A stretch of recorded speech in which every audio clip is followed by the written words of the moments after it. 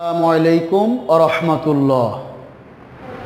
সুপ্রিয় কোমলমতি স্নেহধন্য ছোট্ট শিশু শিক্ষার্থীবৃন্দ, কেমন আছো তোমরা?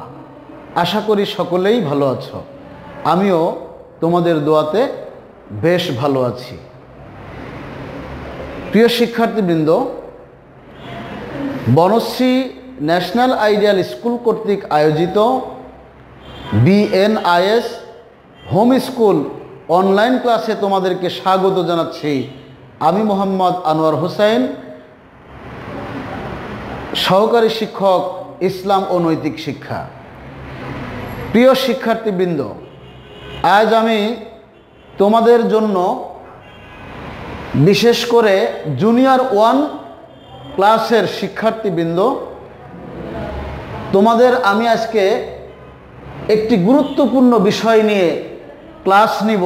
তোমরা অবশ্যই মনোযোগ সহকারে ক্লাসটি শুনবে এবং দেখবে, তাহলে তোমরা অনেক কিছু শিখতে পারবে। আজ আমি তোমাদের জন্য নিয়ে এসেছি যজম আরবি সংখ্যা 1 থেকে 10। এর উপরে আমি তোমাদেরকে আজকে পাঠদান করব। তোমরা অবশ্যই মনোযোগী হও। প্রিয় শিক্ষার্থীবৃন্দ, আমরা জানি আরবি হরফ উচ্চারণ করার জন্য বিভিন্ন নিয়ম রয়েছে। বিভিন্ন কি রয়েছে? নিয়ম রয়েছে। এর মধ্যে গুরুত্বপূর্ণ একটি নিয়ম হচ্ছে যজম। এই যজম সম্পর্কে আমি প্রথমে আলোচনা করব। এখানে আমি যজম সম্পর্কে 2টি প্রশ্ন করেছি, এরপরে এর উত্তর এখানে দিয়ে দিয়েছি। এখন আমি তোমাদেরকে প্রশ্ন 2টির সমাধান করব, তাহলে তোমরা যজম সম্পর্কে সঠিক ধারণা পাবে। প্রিয় শিক্ষার্থীবৃন্দ, খেয়াল করো। প্রথম প্রশ্ন, যজম কাকে বলে? এই প্রশ্নের উত্তর হচ্ছে জবর, জের ও পেশবিহীন হরফকে উচ্চারণের জন্য যে চিহ্ন ব্যবহার করা হয় ওই চিহ্নকে যজম বলে। অর্থাৎ এই যে চিহ্নটি, এটা জবর, নিচের চিহ্নটি জের ও উপরের চিহ্নটি পেশ। এই চিহ্ন যদি কোনো হরফের উপর না থাকে, তাহলে সেই হরফ উচ্চারণ করতে একটি বিশেষ চিহ্ন ব্যবহার করা হয়। সেই চিহ্নটাই হচ্ছে যজম। সেই চিহ্নগুলো আমি পরবর্তী প্রশ্নে দিয়ে দিয়েছি, তোমরা খেয়াল করো। যজমের রূপ কয়টি ও কি কি? উত্তর এখানে দিয়েছি। যজমের রূপ 3টি, যথা উপরে এই চিহ্নটি যজমের একটা রূপ, এরপরে দেখো কমার মতো, এটা যজমের আরেকটি রূপ, এরপরে দেখো শূন্যের মতো, এটিও যজমের আরেকটি রূপ। কোনো হরফের উপরে যদি এই 3টা রূপ এসে যায়, তাহলে বুঝতে হবে ওই হরফটি যজম বিশিষ্ট হরফ।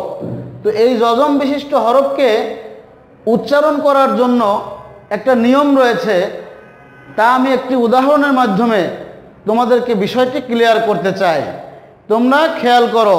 প্রিয় শিক্ষার্থীবৃন্দ, খেয়াল করো। যেমন এটা আরবিতে তা অক্ষর। এই তা অক্ষরের উপরে যদি আমি এই 3টি রূপের যে কোনো একটি রূপ নিয়ে আসি, যেমন এই রূপটা নিয়ে আসলাম, তাহলে তা অক্ষরের উপর যে রূপটা এসেছে এটা যজম। তাহলে তা এখন যজম বিশিষ্ট হরফ হলো। এই তা উচ্চারণ করতে এক বিশেষ নিয়ম রয়েছে, তা হচ্ছে এর পূর্বে কোনো একটা অক্ষর নিলাম, যেমন এখানে আলিফ নিলাম।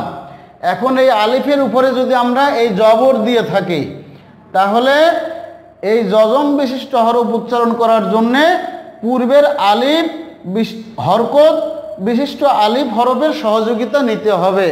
তাহলে পড়তে হবে হামজা তা জবর আত, অর্থাৎ এই তায়ের উচ্চারণ হামজার সঙ্গে মিলিয়ে করতে হবে। আবার যদি এটা জের বিশিষ্ট হয়, তাহলে হামজা তাজের ঈদ। আবার যদি এটা পেশ বিশিষ্ট হয়, তাহলে পেশের সঙ্গে যজম বিশিষ্ট অক্ষরকে মিলিয়ে পড়তে হবে, তখন উচ্চারণ হবে হামজা তা পেশ উত, এইভাবে করে যজম বিশিষ্ট হরফ পূর্বের হরকতের সঙ্গে মিলিয়ে পড়তে হয়, তাহলেই সঠিকভাবে উচ্চারণ করা সম্ভব। আশা করি তোমরা যজম সম্পর্কে সুন্দরভাবে বুঝতে পেরেছ। প্রিয় শিক্ষার্থীবৃন্দ, এবারে আমি তোমাদেরকে শিখাবো আরবি সংখ্যা। আরবি সংখ্যা তোমরা এখন মনোযোগী হবে বোর্ডের দিকে, আমি লিখে তোমাদেরকে আরবি সংখ্যাগুলো শিখিয়ে দিব। তোমরা অবশ্যই বাসায় এটা অনুশীলন করবে।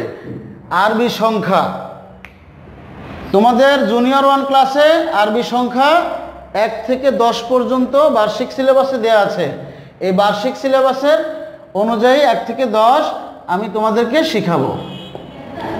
খেয়াল করো, আরবি সংখ্যা 1 থেকে 10 পর্যন্ত। প্রিয় শিক্ষার্থীবৃন্দ, আমরা প্রথমে বাংলা 1 থেকে 10 অর্থাৎ পাটিগণিতের 1 থেকে 10 পর্যন্ত লিখে নিই। এটা 1, তারপরে 2, তারপরে 3, এরপরে 4, এরপরে 5, তারপরে 6, 7, 8, 9, 10। এই সংখ্যাগুলো অর্থাৎ পাটিগণিত তথা বাংলা সংখ্যাগুলোকে আরবি করতে হবে। আরবিতে যখন আমরা লিখব তখন একটা আরবি সংখ্যায় রূপ হবে এরকম, এরকম 1। এটা হচ্ছে আরবিতে 1। 2কে যদি আমরা আরবিতে লিখি তাহলে এটা হবে 2। আশা করি বুঝতে পেরেছ। এরপর 3কে যদি আমরা আরবি করি তাহলে এটা 3 এইভাবে লিখতে হবে। তারপরে 4কে যদি আমরা লিখি তাহলে এটা এইরকম হবে, অথবা এরকমও লেখা যায়। আশা করি তোমরা বুঝতে পেরেছ। তোমরা অবশ্যই বাসায় এটা বারবার অনুশীলন করবে। 5কে যদি আমরা লিখি তাহলে এটা এরকম হবে, অথবা অনেক সময় শূন্যের মতো 5 বোঝায়। তাহলে আমরা 1 থেকে 5 পর্যন্ত আরবি সংখ্যায় রূপান্তর করলাম। এরপরে 6 থেকে লিখব। 6 আরবিতে লিখতে হলে এটা এইভাবে লিখতে হবে, খেয়াল করছ। এরপরে 7কে লিখতে হলে আমাদেরকে এইভাবে অথবা এইভাবে লিখতে হবে। এরপরে যখন 8 লিখব তখন 8কে আমরা এইভাবে লিখব। এটা অবশ্য অনেকটা যজমের মতো, যা আগে আমি তোমাদেরকে শিখিয়েছিলাম। এরপরে 9টা ছোট্ট একটি গোল মাথা দিয়ে সোজা টান, এটা হচ্ছে 9। এরপরে সংখ্যা 10, খেয়াল করছো, প্রথমে 1-এর আমরা আলিফের মতো লিখব, এরপরে পাশে একটা ছোট্ট শূন্যের মতো বিন্দুর মতো দিব, এটা হচ্ছে 10। তাহলে তোমরা অবশ্যই মনোযোগ সহকারে খেয়াল করেছো যে আরবি সংখ্যাগুলো কিভাবে রূপান্তরিত হয়েছে। তাহলে আমরা বাংলায় যেভাবে 1 থেকে 10 পর্যন্ত লিখে থাকি, এটাকে যদি আরবিতে লিখি তাহলে এইভাবে লিখতে হবে, যা তোমাদেরকে আমি বোর্ডে লিখে দিয়েছি। প্রিয় শিক্ষার্থীবৃন্দ, অবশ্যই তোমরা বুঝতে পেরেছ এই সংখ্যাগুলো সম্পর্কে। আজকের যে ক্লাসটি হলো যজম ও আরবি সংখ্যা, এটি একটি গুরুত্বপূর্ণ ক্লাস, কারণ তোমাদের বার্ষিক সিলেবাস থেকে এই ক্লাসটি নেওয়া হয়েছে এবং তোমাদের পরীক্ষায় আসবে। তাই তোমরা অতি গুরুত্বের সঙ্গে এটা বারবার অনুশীলন করবে এবং সুন্দর করে লেখার চেষ্টা করবে এবং মুখস্থ করবে। আমি তোমাদেরকে বাড়ির কাজ দিয়েছি, খেয়াল করো। HW হোমওয়ার্ক, এটা হচ্ছে আরবি সংখ্যা 1 থেকে 10 পর্যন্ত লেখা, অর্থাৎ এই যে 1 থেকে 10 পর্যন্ত বাংলা সংখ্যা থেকে আরবিতে লিখতে হবে, যা তোমাদের CWতে আমি বোর্ডে লিখে তোমাদেরকে বুঝিয়ে দিয়েছি। আশা করি তোমরা বিষয়টা ক্লিয়ারভাবে বুঝতে পেরেছো। প্রিয় ছোট্ট শিক্ষার্থীবৃন্দ, তোমরা অবশ্যই বাসায় এগুলো প্র্যাকটিস করবে ভালোভাবে, আর HW সুসম্পন্ন করবে, কারণ তোমাদের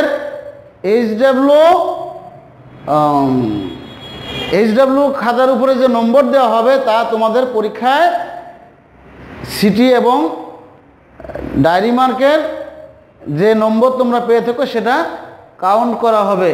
তোমরা অবশ্যই এটা ভালো করে করবে। প্রতি রবিবারে তোমরা তোমাদের অভিভাবকের মাধ্যমে স্কুলে এইচডাব্লিউ খাতা জমা দেওয়ার ব্যবস্থা করবে। তোমরা সকলেই সুস্থ থাকবে, সকলেই ভালো থাকবে, সুন্দর থাকবে।